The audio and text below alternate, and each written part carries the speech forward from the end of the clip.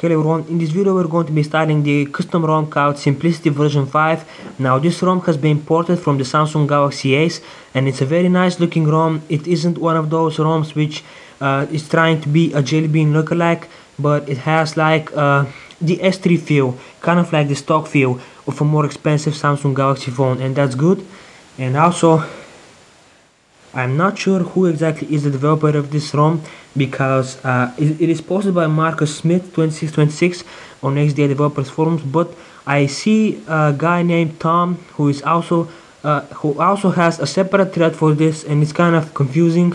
So anyways, let's begin with the installation, and then later we are going to review the ROM. Okay, so as usual, the first step: power off the phone and boot into recovery mode. You can do that by holding the home button, the volume up, and the power button. So to not waste any minutes, I'm just gonna get back to you once I'm in recovery mode. Okay, so for this you will need cockroach mode recovery. Now I'm on a custom kernel and I have it loading by default because it is integrated. If you do not have it, you can download a CWM zip file from the link in the video description and you can flash into cockroach mode recovery. Now anyways, once we are here, as usual, the first steps will be to wipe data. Then we're going to wipe cache, just to be clean, to remove everything we just had from the previous ROM. So we're wiping data now.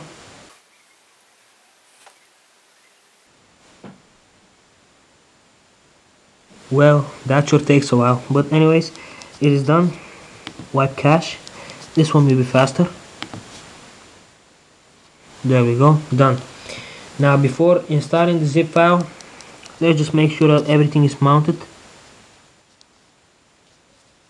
because before, for example, on Nemesis ROM, there were people reporting that only half of the stuff has been changed of the custom ROM and causing them problems such as force closes. Well, part of that problem could have been caused because some people didn't mount everything. So mount this, and okay, everything is mounted. Now go to install zip from SD card, choose zip from SD card, and choose the Simplicity ROM version 5 zip file. After that, we are also going to flash the fixed mode status bar zip file. You can also find a download link for that in the link in the video description. That is a fix mod to this ROM which you need to flash later on. Okay, so choose the zip file of the ROM, then choose yes, install, and now you wait for the installation to be complete. I'll be back once it is done. And the installation is complete. Now go back and choose reboot system now. And as usual, the first boot may take a while, so please be patient. Don't panic, just wait a few minutes first and then decide whether you would want to flash a stock ROM with Odin, or yeah, you know what to do. So anyways, let's just wait for everything to load up, the boot animation and everything, until we are on the home screen. So I figured I shouldn't really fast forward videos. It still takes up minutes, so I'm just going to pause and I'll be back once it has booted up. And okay, the phone has started up, as you can see. I couldn't show you the boot animation, sorry about that. Anyways, this is the startup screen as usual. Tap on the little Android guy. So I'm just going to skip all this stuff here. Also, I've noticed that there seems to be a change on the tapping sound. I don't know if you can hear it, but it is different. Okay, so I'm just gonna set these to this and this. Okay, this is the launcher which you get with this ROM. Okay, that's good. This ROM doesn't include the Google Play Store version 4.0, by the way. You would need to manually install it. At least that's what the XDA thread says. And yep, it sure is the old one. Okay, let's have a quick look at the pre-installed apps. As you can see, we barely have anything here, just the stock needed apps which we have. No other useless stuff, so that's very good. As you can see, the camera is still here. Since this is a port, he claims that it is fixed. Okay, the camera is working, so no doubts here. And let's have a look at, okay, it is using OI file manager. the default my file seems to be gone. Doesn't really matter, they're both pretty much the same as you can see here. Kind of like have the same look, except this one we can go here. Anyways, forget about this. It comes in rooted, as you can see, system apps installer with terminal emulator as well. And let's have a look at the status bar. And okay, so I'm not really sure, I haven't checked what this zip file fixes, but anyways, we're going to flush it. So before using this ROM, I would advise you to reboot into recovery mode. Choose recovery, and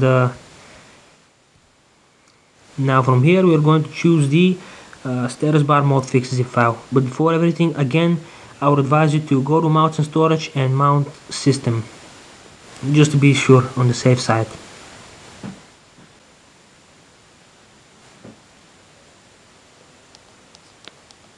Okay, we're here. Now go to mounts and storage. Make sure system is mounted. Okay, go back, and now you may choose install zip from SD card. Now choose the zip file and locate the status bar fix file. Here it is, fix mode status bar zip file. Okay, select that, choose it, then choose the option yes.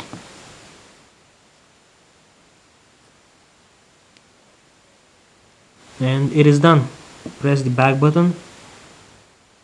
It will take you back to the main menu, the main screen, and then choose reboot system now. And okay, this time we're gonna have a look at the boot animation, because this is actually my first time flashing this ROM, so we're gonna have a look at what has been added.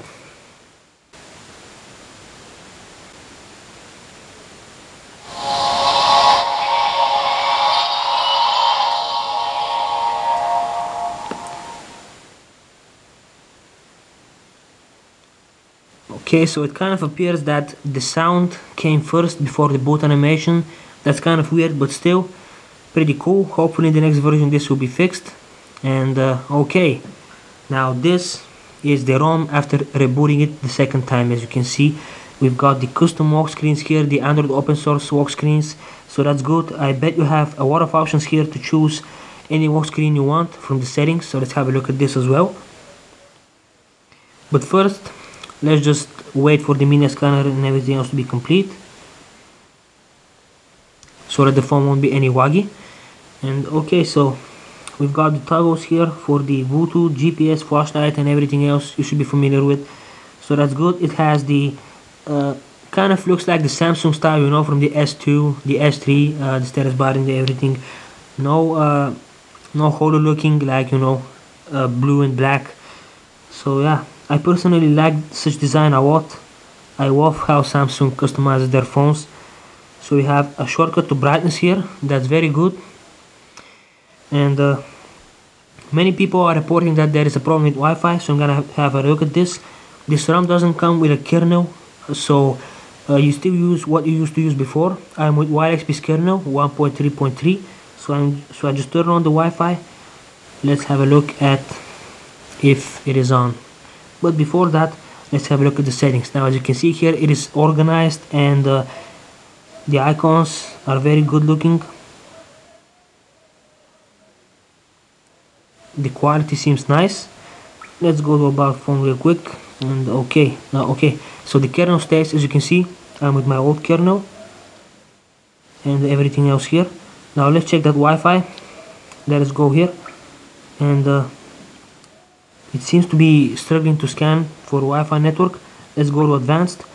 Okay, MAC address unavailable. So this seems to have screwed up my Wi-Fi module. So for that, I'm just going to flash back my Wi-Fi driver, which is meant for YXP's kernel, and it should be back. So I'm just gonna give it a try, and I'll be back once it is done.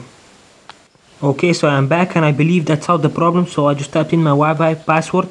Now let's try to connect. There we go, connecting successfully from the looks of it. Let's just go to advanced. Okay, I have my MAC address back here and everything else, so that's good, very good. So we have this back. So I suppose the fix to this would be to flash your Wi-Fi driver. Okay, Now what else in the settings could we see? Let's check out simplicity settings. Now this is like these are like the core settings of the whole ROM. As you can see from here, you can access the CPU settings, you can change governors, spare settings such as status bar options, battery options, whether to display this and that, whether to move the clock, what kind of animations, transitions, fancy rotation animation, and a lot of stuff as you can see from here. Even Dolby settings, DSP manager, as you can see, you can change font size, EDT tweaks, battery bar settings. So okay, I'll actually turn this off. I don't really like it. Now there seems to be a problem with the Wi-Fi icon. It is very tiny. I don't know if you can notice it, but the icon is very tiny, small. So that can easily be fixed. I can actually release a icon pack for this with a few icons fixed if any of them seem wrong. Anyways, walk screen style, there we go. An option, you have an option of choosing a few different styled walk screens from here. That's good. And some more stuff here, so I can't really go into detail about what this ROM contains. It may have a lot and many more tweaks, many more changes in performance settings to that, so I really cannot go into detail. You're gonna have to check this out for yourself. You can also read the post in the link in the video description. It has more information on what this ROM contains. And yeah, okay. People have also reported that the Bluetooth doesn't seem to work. Kind of weird. So I'm not sure whether it is true or not. I cannot test at the moment. So yeah, you can try it out for yourself as well if you're planning on installing this ROM.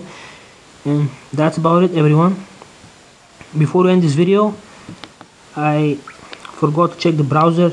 I remember they mentioned that it has been changed, but nope, it looks like it is the stock browser. Okay, let's have a quick look at the gallery. These are some of the apps I missed to show you guys, so I'm sorry about that. Okay, they appear, and you have Viper for Android here. Okay, that's good. And another thing to check, let's have a look at the style of the task manager. Still the stock default look, that's very good.